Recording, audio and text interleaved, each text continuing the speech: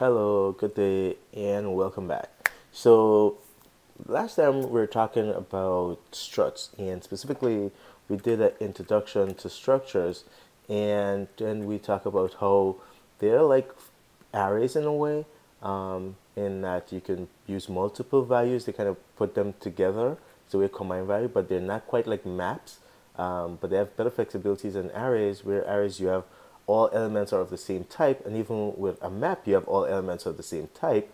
But a map was kind of a little bit more flexible than an array in that your index can be a string or a number, but still your index or had to be of the same type. With a struct, you sort of had this really everything was just open in that we use to access fields of the structs.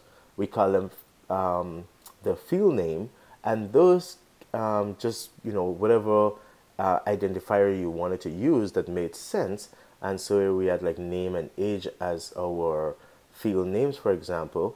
And though the field names are different and are identifiers, they can point to different things within that struct. So name will point to a string that has the value Mary, and age, for example, would make sense to point to an integer that had a totally different value.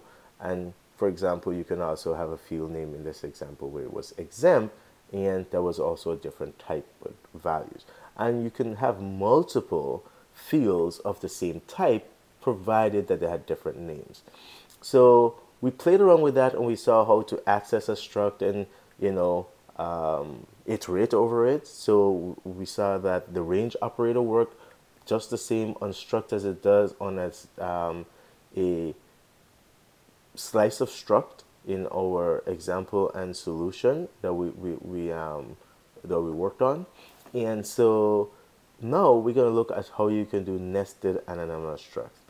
And first of all, we're going to look at nested structures and then how to use those. And then we're going to talk about anonymous structures and maybe some of the benefit of it, or the benefit it gives you. And then, of course, we have to talk about how you access the fields in an anonymous structure. Anonymous simply means that you don't give it a name. So we're going to see that. And how you can deal with ambiguities, that if you have nested structure with the same sharing the same name. We'll see that, how you deal with ambiguities. All right, so let's save this off and then close it, and then let's look at where we left off. So we left off here, and this is the code from last week where we learned about what a structure is, what it looks like, and we kind of built up to this where we were able to give it a name, and then we went through and replaced everywhere we were using a structure literal, which is where you actually type struct here and specify the fields, and we use a type, and then we saw how that made things easier, and this is how you access it to assign it, and then this is how you access it to print it out, where oh well, I didn't have that in here, but I add that in our stub, which was the exercise. So p.name is how you access those fields, and you had some exercise to do these to do. So let's call that to do 1 and to do 2. Okay. Now, if you look, you'll see here that I have this little icon here that tells me 2 to-dos in this file, and that's because I have a plugin for that. So if you want to be able to have that and easily navigate your to-dos, just go install this to-do parser here, right? This is what I'm using, but there are multiple. If you type to-do, you'll see a few of them come up, and the one I'm using is this one. Okay, but feel free to use one if you like, or none, and any one if you want to. And so this wouldn't work because we still had to complete it. And so the solution for this exercise is here. And basically, we want to create a slice of person containing 3 person, and there's our slice, and you could think of it as a nil slice, right? If you print it out, this doesn't have an underlying array to back it, and so we can create a person. So we declare a variable, but again, this is nil, and so we can now allocate a person with these properties and assign them to P, and then now we can append P. Now, because even though we start now with a nil slice, we know how the append function takes care of that. It grows it and so on. So we went through all that when we talk about slices. So I didn't have to do a make slice first. If I made a slice, it would have have to define an array, and basically as I append onto it, I'd have some empty persons in there. So I didn't want that. So I start off with a nil slice and just append onto it, and then we iterate and print it out. So that was pretty, hopefully I think a simple exercise, but it gives you some practice using slices. So we're going to start off with this exact same code that we have here, and let's close this. And so I have that code here for section 2, and so this is where we're going to start today, okay, with exactly where we left off last week. So what do we want to talk about? We said we're going to talk about nested slices. So nested structure, sorry. So if you look at this, you're going to see that we have this person struct, and it seems that it has many concerns. Not only does it have information about a person, but it has information about street and so on. And the address will be specific, right? This is the address. So if this is the address, it seems like we should really pull this out to be its own structure. So why don't we do that, right? So why don't we say type address, and we can have something like that. So the advantage of this now is not only that we're not coupling too many things together, but we can also, it's not a person alone that can have an address, but a business can also have an address. So we can have another struct called business and also reuse address with that. So there are a number of ways now we have these separated, we can use it, but one of the things we might still want to be able to do is say that a person has an address, and so we might still want to be able to say something like this, okay? So that still give us sort of the benefit we had before, except now things are much better organized. And here, of course, we should really provide a nice comment that says address defines the fields for an address, okay. I know that doesn't make much sense, but it's going to get rid of the wiggly line warning you about thing. So now this is saying unexpected open parentheses.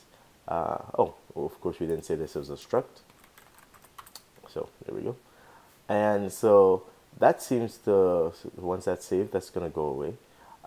What about zip? So sometimes zip code looks something like, let's say 1, 2, 3, 4, 5 dash, and then have these 4-digit coming after it like a mailbox, right? So if we wanted to capture that, we can certainly say in our address we have something like the zip, and then whatever that other thing is. I don't know what it's called. I'm going to call it code here, for example. But you might say, well, why don't we, and you don't have to again, but why don't we pull this out as its own type called a zip, and of course this is a struct, and like that, okay? And we're going to say that a zip code looks something like this, okay? Bam, bam, a zip code. All right, example zip code. All right, so so now when we print it out, maybe we might want to print it like this, but we want to represent the two things separately, because we know that zip codes are not always of this format. It's basically 5 digits, and then you might also have this mailbox code or mailbox number. I don't know exactly what they call that last 4, but you've probably seen it, okay? And so now we have this things nicely pulled out like this, but our address still needs a zip code, so we say zip, and this is a zip, okay? So that's looking pretty good now in terms of we're able to sort of break those out more sensibly.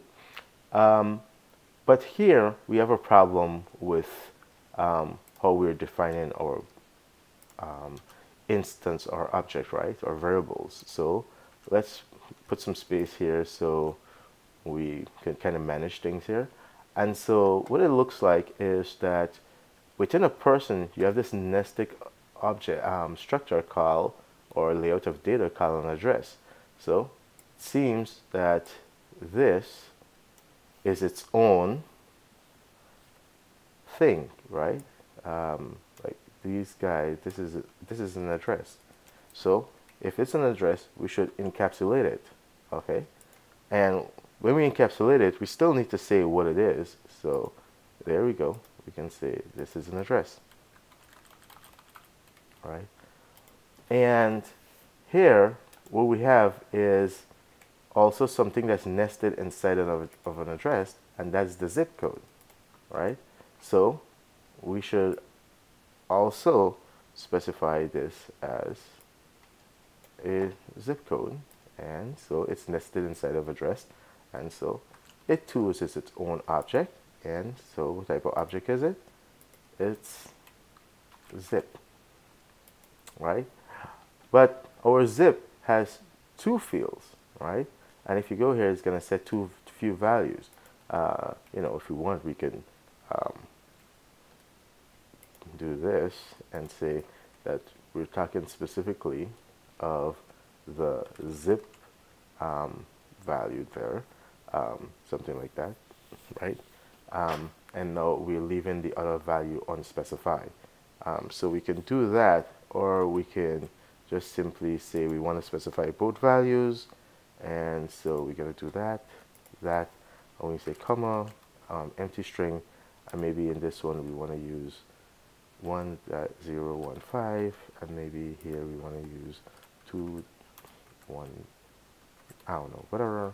I'll leave that one empty. Okay, so fine. So now okay, just to get rid of this little squiggly line, we're gonna do zip. That's it. Zip is a zip code. That's so silly, right? But whatever. All right, so now this is of course wrong now, because we don't have P that's city and P that's state anymore. So how do we access this nested? So here we have this nested structure, right? So we have a field whose value is another structure. That's what we have. And so to access that, of course it makes sense now. You can see it now. We just use this name, address. So we just say address, and then of course stated an address also. So we can say address, that's state, right? And so now we have p.name, which comes from the person.name, and then to get to the nested city and state, we have to go through address. So that's that. And so let's run this, and we don't have any error now, but let's run it anyway. And this is working the same way, and it seems to work just fine. Okay. Now let's change things up a little bit, and let's change the formatting from this to, let's put a comma here, and then we put state and the zip, right? So we can do this, and we'll do this p that, and now if we want to get to the zip, we have to go through address first, then we have to go through the zip, and then we get to the actual zip. Okay. So I know that looks a little bit weird, but let's bear with that for a minute. And so we'll put that way, and now we're gonna rerun, and now we have something that looks like this. Okay, so now you can see that if you have nested structures, all you have to do is quite literally navigate it by using the dot operator to get to the fields. And so you get the object field, and then you keep going down. Okay, so hopefully that shouldn't be rocket science for you, and it's trying to make some kind of sense right now. Here it looks weird because we actually call this member zip, and it has a property called zip, but okay. So maybe this is the actual code, and then this is something else. Maybe this is the code, and then this is the mailbox, PO box, PO box, PO. So PO box. Let's put a PO box, and so let's put code. All right, and so okay, so that's fine. And then let's rerun this, and it works fine. All right, zip that code. Can look much better now. All right, good. So what about, and so this is nested structures, accessing nested structure. What about anonymous structures? Well, anonymous means you don't give it a name. So we can take this out, and we can take this out. And so what we're saying is that person is these things plus this thing, this other struct. But we don't give a name to what this other thing is. What is this this other nested structure is. We're just basically saying, I want person to have the layout of name, age, social security number plus all this stuff, which is exactly the same layout that we had in section 1, in section 1 of this chapter, except that I want to group those set of fields like this, right? And I don't want to give it a name. And same here, I want zip address to have, you know, all these fields plus that's from zip, but again, I don't want to name it. And so what happens now when you do this? Well, of course, there's no address, so that goes away. And then there's no address, and there's no zip. So, and of course, there's no address, so we can't use that. So the thing is, would this actually work? And we'll see that it does work. And so p.name looks in the object you're talking about, and it finds name.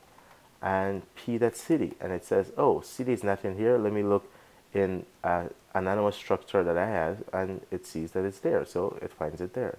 And p.code, and so it doesn't find it in address, but it finds it in, you know, so the fields are promoted. Think of the fields as promoted in that these two values are promoted to being in here in address, and then all the address fields are promoted and in here. Okay, so let's run this now and see if this works. And so you can see it still works fine.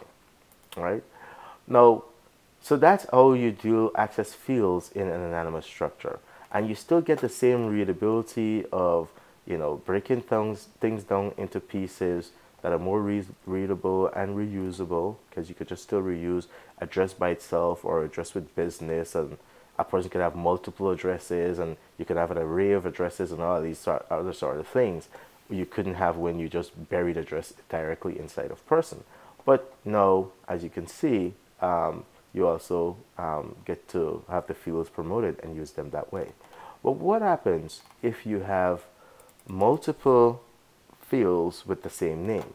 I'm talking specifically of if you did something like this. Let's say for both of these structure, we had a name string field. Okay, so now all three of my structures have a name field. Okay, so of course defining it is a little incorrect now, because address has an extra field, and so let's assume that we call this address 1, and then this is zip 1, and this is totally contrived. Okay, I just wanted to show you if you have this ambiguity of you know, things having names that are prop fields that are reused or that are promoted, and now you don't know which one you need to access. So zip 1, I think I'm tongue-tied today. I can't even pronounce the word ambiguity without some difficulty. So address 3, and then zip 3. Okay, totally contrived. Let's just say that that's what we have. And so when that's saved, it should be fine. And so now when we run this, what should we access? Which name should show up? Well, it's still the name on the person, because that's the most top level thing that's defined. So that's what you want. But how do you get to the name of these address? How do I say which address I'm using? So let's say I wanted to put, you know, %v here, the address, and then, you know, square bracket around something like that. Okay, and so now I need to put in the name for the address. So I have to say p.address, and so I just use the name of the struct, and then I can say name. Okay, so in lieu of when you need to sort out ambiguity, you just use the struct name, and so there we go. And now I can rerun this, and now I have address 1, address 2, and address 3, and there's no ambiguity when I say p.name. It refers to the name that's in p. It makes sense. And then p.address.name refers to the name that's inside of address. And you can do the same thing if you wanted to access the zip. So for example, I'm going to put the zip name here. Yeah, come on. Zip name %v, and along the end is where I'm going to put that, and I'm going to say p.address I can even do that name. Okay. And so run this, it's save, and there we go. Zip one, zip, you know. Okay, maybe I have more than one zip one. Oh, there you go. Zip two. Okay. So when that's saved, I'll run again, and then it works, right? You know, you might say, well, okay, why can I do it like this? Well, yeah, why not?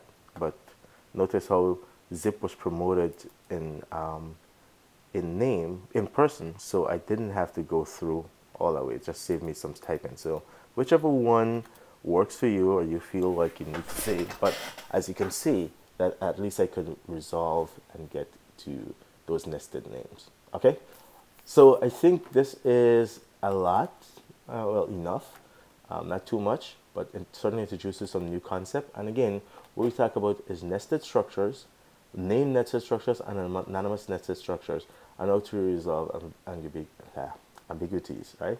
Ambiguities. Okay, so in names that are promoted inside of a structure. And so for our exercise homework, example is going to be something like this. So you have these already, and you know they're named for now, but it doesn't really matter because you know to deal with that. And so let's then make them unnamed. Okay. Um, yeah, make them an anonymous structure. Let's do that and take that out. And so what I'd like is for you to, instead of using a slice, use a map, which is going to map a string to a person. And essentially what you want to really do is use the person name to find their information. Like think of it like a database, poor man's database, where you put in the person name as a string and you get out all this other information about them. And of course, so that's one is defining the variable per people, that's of mapping a string to a person. Then of course you have to allocate the map, and then you're going to start storing each one of these person P into the map here, here, and here. Okay, and then have it printed out, and that's it. And so this part here is, you know, already done for you essentially, which is, this is not the part of the to-do really. Store three individuals into a map, that part is already done for you. That's already done, because I had to find the thing. Well, I guess it's part of the to-do, yeah, because you still have to store them inside in the map. Okay, so I'll leave that. And then notice here it shows me my 6 to-dos and where I can find them. Okay, if you have that plugin. Okay, so and then you know it's gonna print out, and you know this you should be comfortable understanding how we range over the map of people. Okay, so do that if you're curious or you just want to look at the solution. Of course, the solution is there, so you can check that out. All right, take care. Thanks for your time. Continue to subscribe, to review the videos, work on them, and continue to spread the word, please. Thank you very much. If you haven't subscribed, please subscribe. And for those who are already subscribed, thank you very, very much, and I appreciate you taking your time to come and watch my videos. Take care. Bye. See you in the next video.